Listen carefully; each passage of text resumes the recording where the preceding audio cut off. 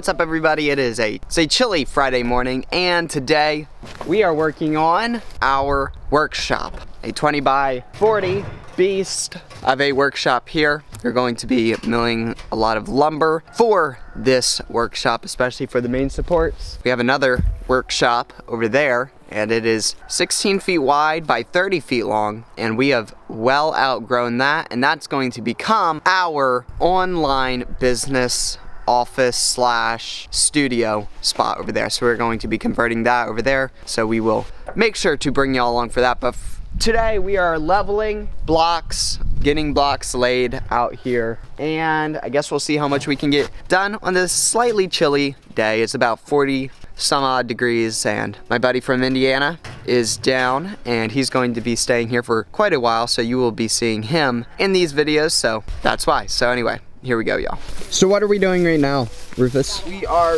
drawing a line. Oh, yeah, drawing a line. We are tying off a line to give us a straight line that will also be level. And this will make sure that all of our blocks are lined up too.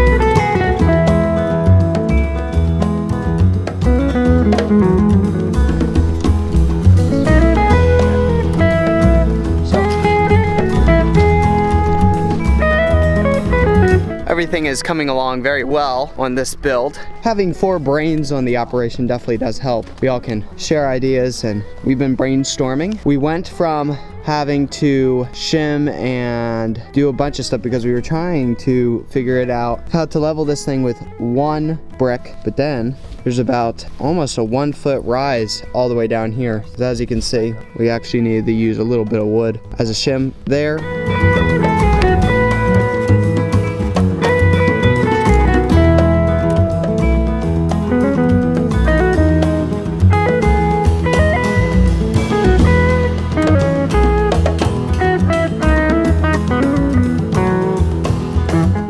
Done for the day, and we got almost halfway done. The foundation here, we still need to run a row down the middle and finish that side over there. Beautiful. We're all learning how to level and grade and everything like that.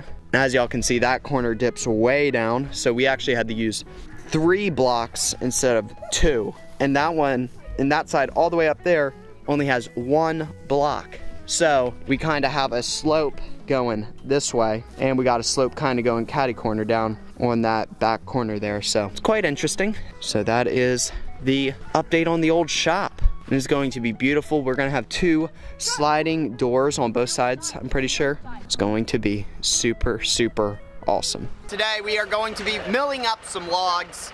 We got our neighbor back here again. He needed some logs milled up, so I told him, come on over. So we already needed some logs milled up for our shop, so we were already going to have the sawmill up and going. So anyway, that's what we're going to be up to today. We have a lot more stuff going on today, but this is one of the many things that we have to get done today, is milling up some logs.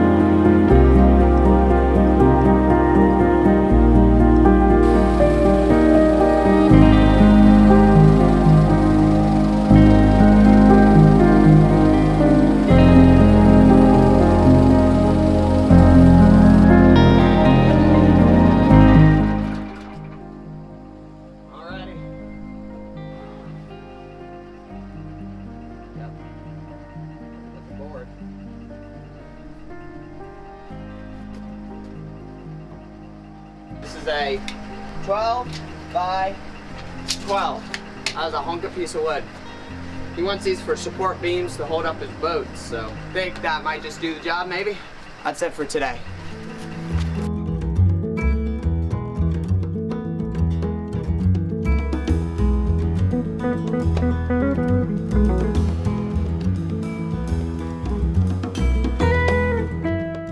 Alrighty, y'all, so today I am doing a review on the Mastery House milk frother. This is a 20-ounce electromagnet milk frother that a company has gladly sent to us for us to review. So we are going to be making some recipes in it and telling y'all what we think about it.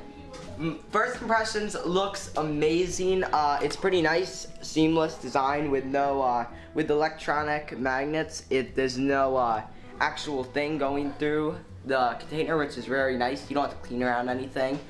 And everything is removable. It comes with a cleaning brush. This is for making hot chocolate or a chocolate drink. And then there's 3 different settings of milk froth that you can choose from. And then there's also 3 different temperatures which you can choose from. 120, 140, and 160. And this is solid stainless steel, so super cool. So I'm starting by cleaning this out with some soap and water, just to clean this out. So I don't need the heat on. So I just turn it on that mode, and then you just turn on the highest setting, turn it on, and it's spinning. It's super quiet. Seriously? Yeah. Here, I'll show you. When you take off the cap. That's what the milk will look like. See when you froth foam. So over here I have our walnut milk, and we wanted to froth something for the first time that was really high fat, so we were thinking either like an almond milk or walnut milk would be really good to put in it. So we're so excited to make some different recipes in that. I mean, not just frothing the milk for our coffee, but also hot chocolate and some maca tea. We're really excited about doing that too. We love our almond cow. Highly recommend, guys, that you get yourself a nut milk machine, and if possible, get an almond cow. We use this at least once a day, often twice a day. This machine has paid for itself 100 times over. So, helpful tip, when you get it, you'll receive it and it'll be like this. It probably won't work. Flip it this way, that way the magnets are facing the bottom. And then if you are blending up anything that's large in size, you put this one top of all that. But we are just doing hot chocolate milk with no chocolate chips, just cocoa powder, so that's gonna be easy. So you're going? I'm going to the like the halfway. Well, I'll actually go all the way up. Okay. So is there a max line in there? Yeah, there's a max line. Here, I'll spin it around to show you. Alrighty. Oh yeah, I see it now. So there's a min line, a max line, and a halfway mark. Sweet. Fill it up to the max. If you were smart, you'd probably fill it a little under the max and then add all the stuff, so it would come up to the max. But why are you putting on the top part? it blends. It says use it when you do hot chocolate, so I am. Okay. So you're just gonna put like 2 scoops. Two tablespoons in there. Then we got some local honey from our farm, so super local. So this is some really thick, beautiful. Beautiful honey. Yep.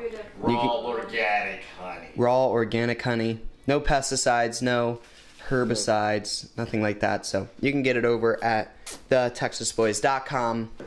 As you can see, it's spinning. So you set it for 100. So this doesn't just froth your. It steams. It steams. Yep.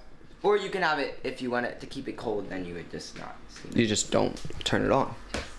Just froth it. I like how the top you can like see through it. JP, where's your... Alrighty, so it is all done and mixed up. Looks really good. Dude, look at that. But it's really good. Yeah. Super sweet. Cool. Super cool, dude.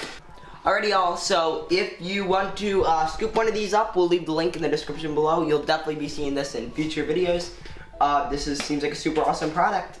Go check them out.